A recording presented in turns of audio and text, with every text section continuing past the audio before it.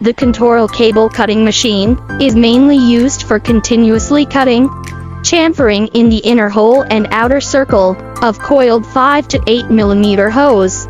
The outer casing conduit cutting machine shall be cut to different lengths, according to different requirements, and the length can be adjusted.